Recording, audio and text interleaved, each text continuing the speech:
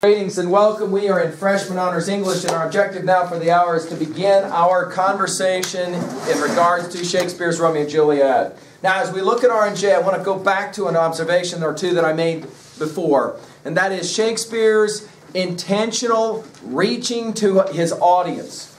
In the Globe Theater, there are two audiences represented by Shakespeare and his viewing audience. Two of them, all right? So let's identify them in our notes. One, that group that stands there at the bottom of, or in front of the stage, this is the group that is looking to try to get the cheap seats. We might call them that for your notes, the cheap seats. And these are the individuals who are there primarily to be entertained, okay? That's what they're really doing. They're there for entertainment purposes, especially blood, guts, and things like that, okay? Our other group, okay, are the ones that are going to sit up in the theater itself.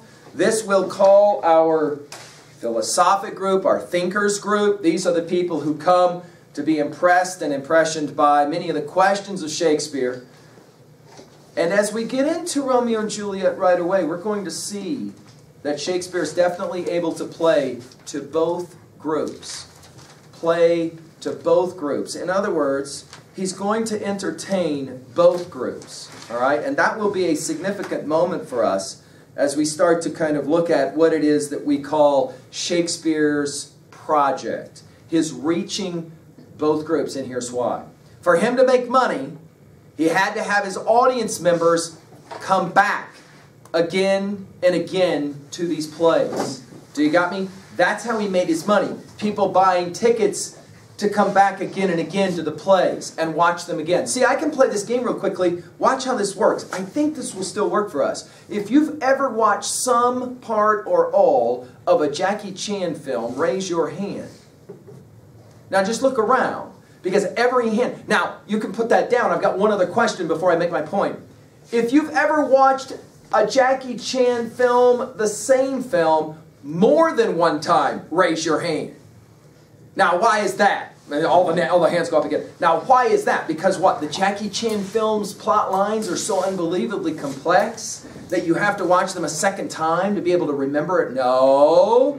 See, let's point out something. We are not a very strange clan of Jackie Chan viewers in the small enclave of Worland, Wyoming, right? In other words, if I were to go to Cherry Creek in Denver and ask the same question, guess what? Everybody raises their hand. If I go to Okisho High School in Okinawa, Japan and ask them, guess what? Everybody raises their hand.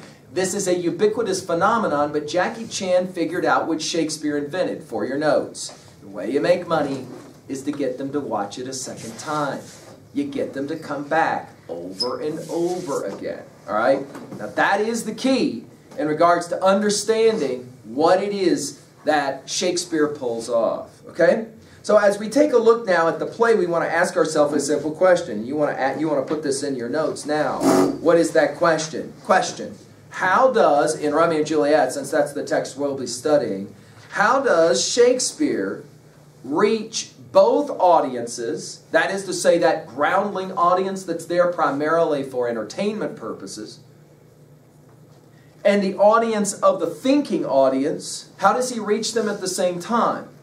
Okay? So for example, in the opening sequences of this play, supposedly a play of love, right? We've heard that said before, this is the greatest play of love. In the greatest play of love, we don't start out at all with love. What do we start out with? Comedy. To some degree, comedy.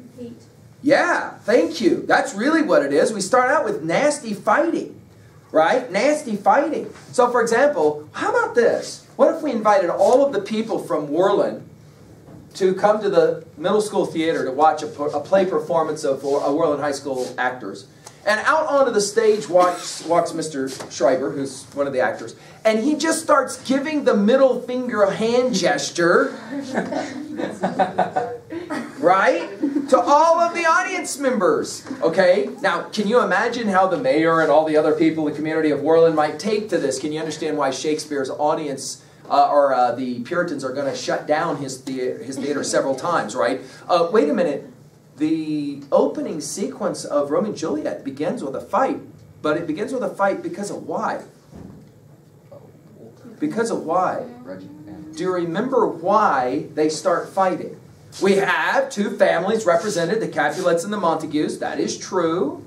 But wait a minute. Why, Mr. Baumstark? What is it that happens in the beginning of the play that leads to the fight in the first place? Oh, whoa, whoa, whoa. Schreiber, did you just see what Schreiber did? Do it again, Schreiber, for all. Don't do it at Mr. McGee. Oh. Seriously? I mean, do you know what it means to bite your thumb at somebody? Well, that's, yeah. I mean, remember, when did we write down the date for this play? Roughly what? 1600, right? In 1600, if you want to give somebody the bad finger, you don't give the middle finger. In 1600, what do? You do what Schreiber just did to Mr. McGee. Only actually it's worse. It means something a lot worse. So yeah, right away, we're going to have a nasty hand gesture, the biting of the thumb. Of course, if you'll think about it, I mean, a middle finger, really? What's the difference between a middle finger and an index finger? And why does the middle finger mean something that the index finger, right? I mean, this is all kind of arbitrary anyway, right? For Shakespeare's day, it's on the middle finger, it's biting of the thumb. And in that process, starting a really nasty fight. Are you ready for this? The play about love begins with fighting. Fighting. And here in a little bit, when we see Romeo for the first time, he comes on stage. He's going to see a pool of blood on stage. And he will ask his buddy, what's this all about? The blood on the stage, what's this all about? And then he'll immediately say, don't tell me. I already know. He said, I've heard it all before. There's something to do with love here. But he says, you know, it's more love than hate. He says, this no doubt is a product of hate, which of course it is, right? Capulets hate Montagues and so forth. But he says, it seems like it has more to do with love than with hate. Whoa, whoa, whoa. How can it have to do with love? They're jacking on each other. How is that love? Well, if you think about it, it makes sense, right? Capulets hate Montagues. But why do they fight? Because Capulets love Capulets more than they love Montagues. See how that works? In other words, there's a fine line between love and hate. Right? Fine line between love and hate. So, for example, the girl will say, oh, he's the greatest guy in the whole Swites world. Oh, I'm so in love with him. And then 5 days later, she's ready to gut it. She hates his guts. Now, how do you account for that? Well, Shakespeare's going to make this observation. That's the strange thing about love. There's a fine line between love and hate. And he's going to show it iconically on stage by having people fight over the thing they love. Right? And then, of course, he's going to show it to us constantly again and again. So Shakespeare will reach both audiences. He'll have blood and guts, which that groundling audience loves. He'll also have, for the thinking audience, this observation about what it means to say you're in love. And why do we call it falling in love? Now that's really interesting, because for example, if Schreiber got up and started walking towards the back and Brazelton were to trip him and he falls on his face, bam! It would of course be funny to everybody except for Schreiber, right? And then we normally don't say falling forward onto your face is something enjoyable. Well then why is it the other day that I heard a guy say, right out loud, he thinks he's falling in love, but he didn't say it like this, crap, I think I'm falling, crap, I think I'm falling in love. That's not how he said it. He said it like he was excited. Why do we call it falling in love? Why don't we call it rising in love, not falling in love? I mean, really? Because most of the time when you fall, it's going to hurt when you hit the ground. This play will play that game, see, of the way we need to analyze our language and the complicated way that sometimes things that should be good are not so good. Let's point that out. This is a play of paradoxes. Do we know what that is? Let's put that in our notes. What is a paradox? A paradox.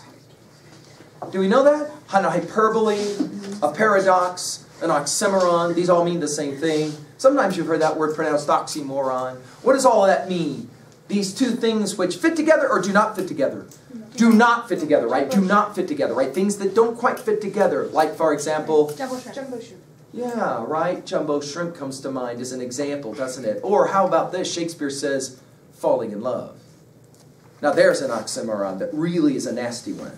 That is to say, you jump up and down so excited for love and then... Well, now, wait a minute. If you just walked into this play and you hadn't had any background, the very first time you see Romeo, when we're told that he's walking around, oh, my wife's, oh, I'm so sad. Why sad? Because the girl won't return his text.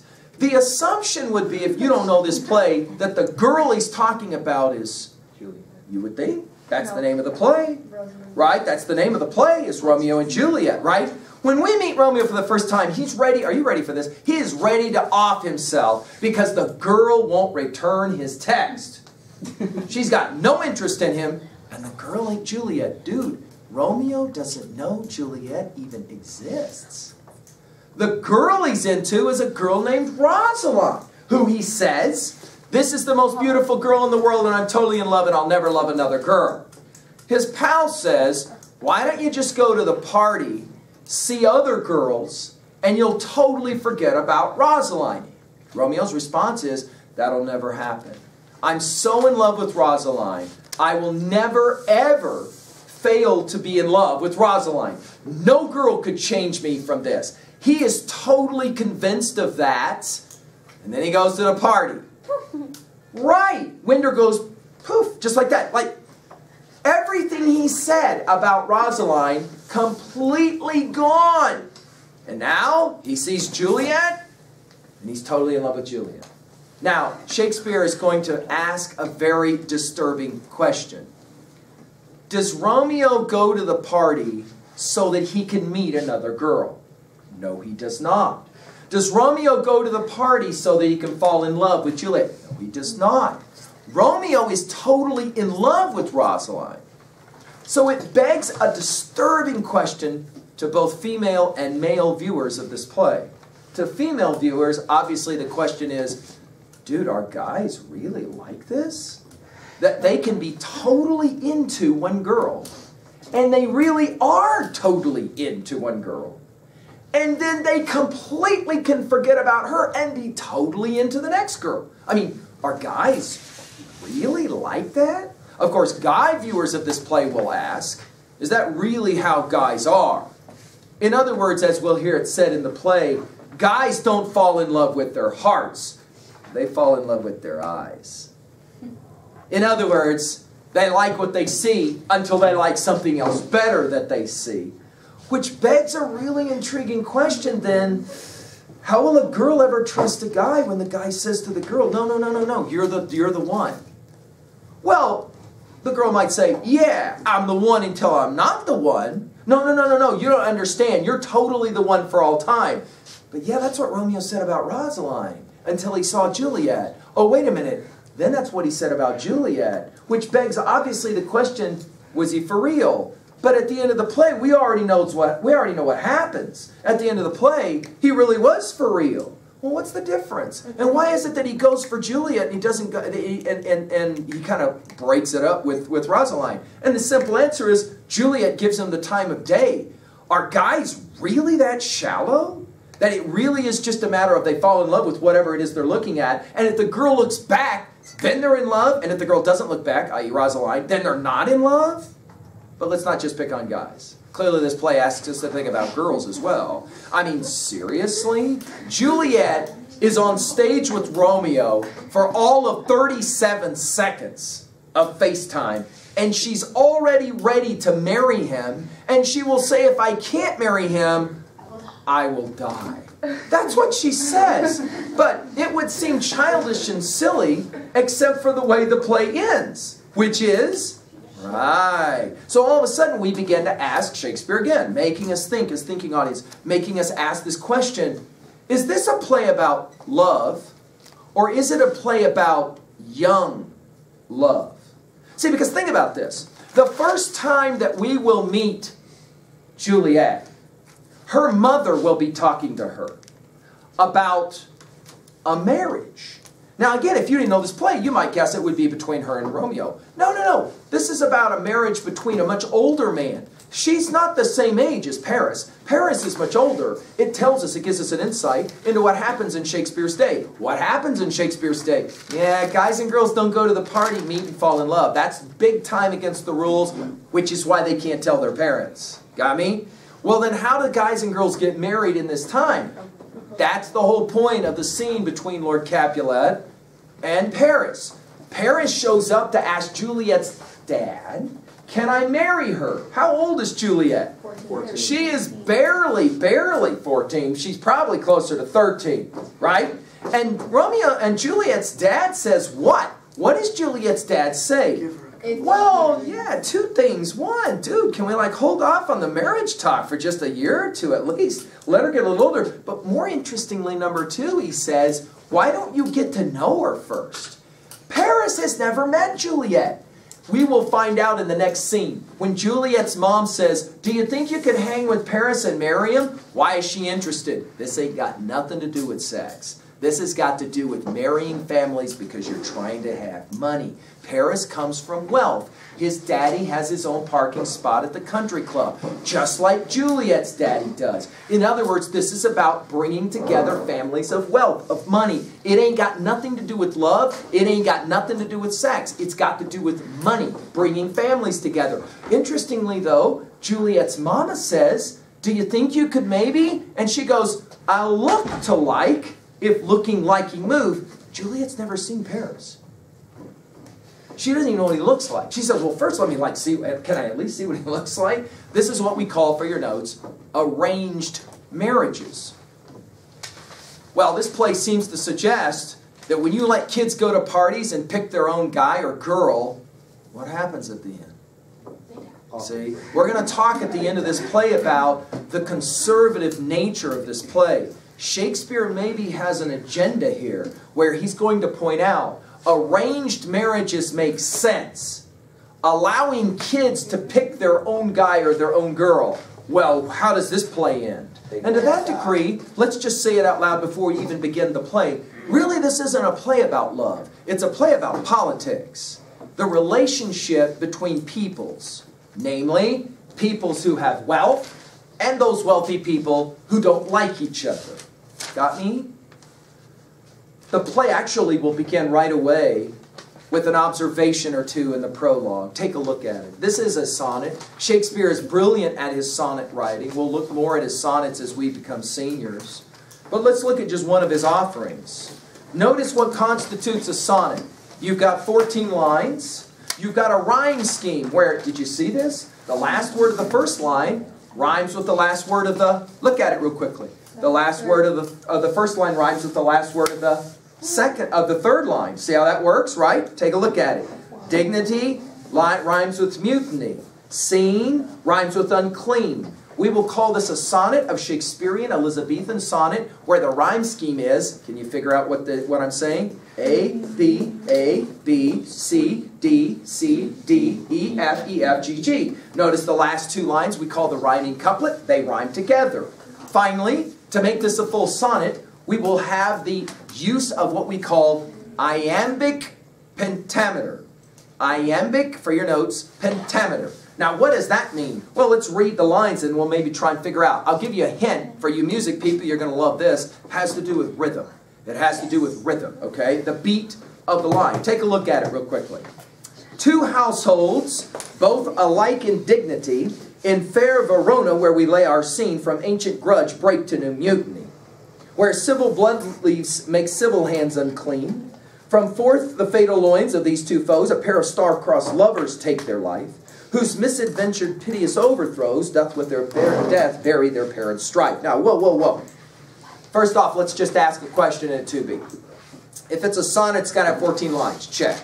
If it's a sonnet, it's got to have a rhyme scheme. A, B, C, D, C, D, E, F, E, F, G, G. Check. What's this thing about iambic pentameter? It has to do with rhythm. Watch how. There's two ways to read the opening lines of this play. I'll read it the first way, and then I'll read it a different way the second time. Follow with me. You should be looking at the book as you go. Two households, both alike in dignity, in fair Verona where we lay our scene, from ancient grudge break to new mutiny. Now that's one way to read it. But there's a second way to read it that begins to emphasize the rhythm of the lines. You watch, I read. Two households, both alike in dignity, in fair Verona where we lay our scene, from ancient grudge break to new mutiny, where civil blood makes civil hands unclean. Do you see the line? From forth the fatal loins of these two foes, a pair of star-crossed lovers take their life, See the line? A pair of star-crossed lovers take their life. Ba-bum, ba-bum, ba-bum, ba-bum, ba-bum. Do you see it? Watch my hand. A pair of star-crossed lovers take their life. Ba-bum, ba-bum, ba-bum, ba-bum, ba-bum. Do you see it? Now, if we wanted to scan this on a board, we do it like this. Watch this. A pair of star-crossed lovers take their life. Ba-bum, ba-bum, ba-bum, ba-bum, ba-bum. You see it? This ba-bum is what we call an iambic foot. Ba-bum. That's the way, by the way, that's the way we speak in the English language. We use this ba-bum a lot, right? If I've got 5 of those, 1, 2, 3, 4, 5, I call that pentameter. Pen means 5, right? Pentameter. So I'm talking about iambic pentameter. Ba-bum, ba-bum, ba-bum, ba-bum, ba-bum. By the way, just to show you how easy it is to do this, try and write down right now a line of iambic pentameter of anything. I wish that I was someplace else right now. See how I did that? Ba-bum, ba-bum, ba-bum, ba-bum, ba-bum. I just made that up. Go, see if you can do it real quickly. Try and jot down in your notes one line of potentially iambic pentameter. Go ahead, give it a try. It's not as difficult as it sounds, right? I wish that I was someplace else right now. Ba-bum, ba-bum, ba-bum, ba-bum, ba-bum, right? Go ahead, give it a try. And it's okay if you look like some bag person and street person in Denver moving your mouth while you do this. It's a little bit easier to try and hear it that way. And then try and write the actual words down, okay? See how it works for you, okay? Ba-bum, ba-bum, ba-bum, ba-bum, ba-bum. Ba-bum, ba-bum, ba-bum, ba-bum, ba-bum. Okay? That's what we call iambic pentameter, right?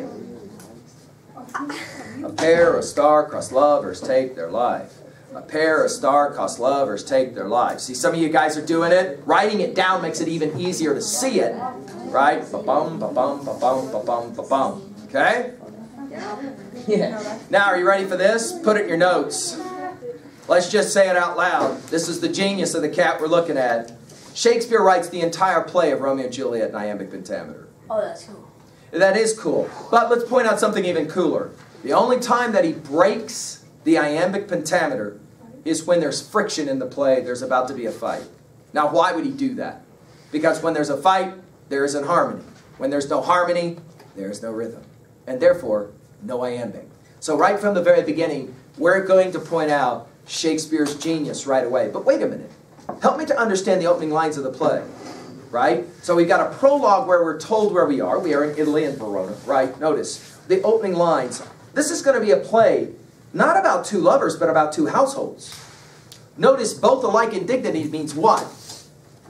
They go to the same country club, right? They all have their own parking spot at the same country club, right?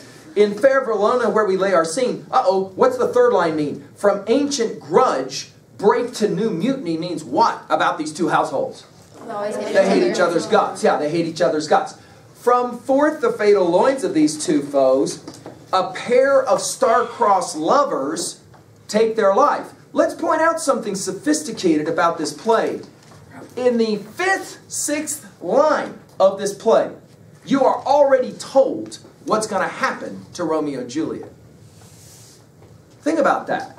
You do not have to read some plot summary. You do not have to watch the play and get to the end to know. R and J are going to get jacked. You are told this from the opening lines of the play. How are they going to die? What's it say? A pair of star-crossed lovers do what? They take their lives. They commit suicide. This is going to be a play about suicide. Right? So right from the very beginning, we're going to ask, is this a play about love? Or is this a play about, well, sad Jack love? Or let's call it what he calls it. A pair of what lovers? Star-crossed. Dude, what does that mean? Star-crossed.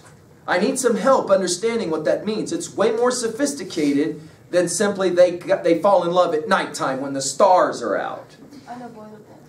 What does star-crossed literally mean? And then we'll get to its implied meanings with McKendry, unavoidable love. What does it mean, star-crossed? From like a bad circumstance. I'm asking you to be somewhat literal here in your notes. What does that mean? Do you know anything about horoscopes? And do you know anything about the assumption that the stars have anything to do, and the movement of the planets have anything to do with what happens? We have a word. It starts with F or sometimes D. What's this? Fate or what? What's the D word? Destiny. Good. Write it down. What do we mean when we talk about a pair of star-crossed lovers? What does that even mean? It's destined to be. No. I'm not asking the implied meaning. I'm asking the literal meaning. Wonder, you were going to help us out. What does this mean? Star-crossed. Doesn't it mean like... What do the Elizabethans believe about the stars and the movement of the planets in regards to the horoscope? Do you ever see this in the paper? What is your horoscope? Read your horoscope. What does that mean? Tell your future. Meaning what, though? Future contingent on what? Stars. You got it. The movement of the planets. There was an assumption that if you wanted... No kidding. Doctors in 1600, when they went to... You didn't go to see them. They came to see you. There were no hospitals. You went to see them. And when the doctor came in and he looked at you, he said, I got to make a decision about what's wrong with you, but hang on a second. And he would go outside. They came at night. He would go outside, look up at the stars. No kidding. I'm not making this up. You looked at the stars to figure out what was wrong with you. Why? Because there was this assumption that everything was kind of like controlled, destiny, by virtue of the stars. Well, now if that's the case, star-crossed lovers, as McHenry says, means it's inevitable. In other words, it has to happen. In other words, the kids didn't have a choice. Whoa. We're already to the 6th line, and notice we're asking a really disturbing question. Do you have a choice in your life to do what you do? Are you actually free? Are Romeo and Juliet free to fall in love? If this is destiny, and we're told in the same line they kill themselves, then who's to blame for this? Stars. Notice 3 lines earlier, though, Butterfield, we are told who's to blame. 2 households who don't get along so well. Who's to blame in all this? See, it's going to be one of the penultimate questions of this play. Do you blame the kids? Do you blame the parents? Do you blame, Friar Lawrence? He's the guy who actually marries them. Do you blame the nurse who knew all along this was happening and she let it happen? Who was the messenger? Right, you could blame the messenger who screws it up, gets jacked in quarantine, and doesn't make it. Right? We got any number of potential blames, and we're only 6 lines into the play. See how this works? Shakespeare then for us is going to give us all kinds of things to think about love and about politics. Now, how are we going to study this play? Good question. I'm glad you asked it. Write down a few final notes and then we'll end our lecture together. There are different ways to study this play. One way to do it is to watch the play. That's how Shakespeare would want us to do it. Remember, in his own lifetime, he didn't publish his works. In other words, for all of you that say, now I've not read the book, but I've seen the movie, Shakespeare would go right on. That's exactly right. In other words, you want to watch the performance. But here's the problem. He wrote the play for people living in 1600, not for you. So there's going to be all kinds of information you won't naturally get, like biting your thumb, unless you've got some capacity to actually read the play. Got me? So we take multiple options to the study of this play in the following order. 1. We will actually read the play by doing an annotative reading. By that I mean, we will have professional actors who are on tape and will listen to them working with the lines. While they talk, we read.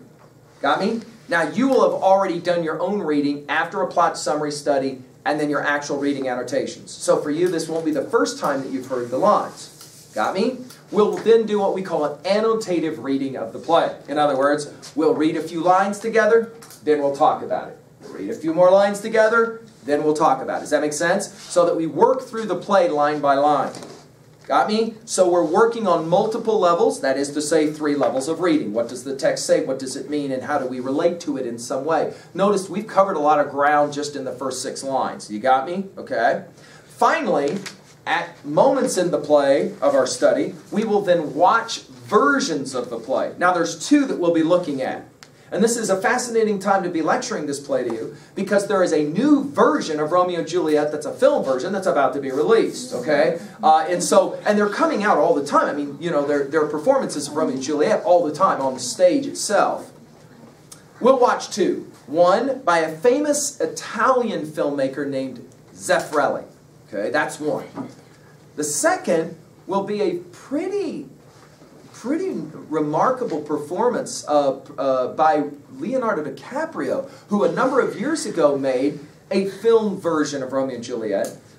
But it really shocked a lot of people because he didn't, and the group did not dress up in Elizabethan Renaissance clothes. They adapted the play to make it appear like gang violence play, where two gangs are fighting. And you'll get to see that. So, for example, instead of fighting with swords, they fight with guns, for example. Now, a number of the photographs that you will see in your book are referenced to this performance, okay?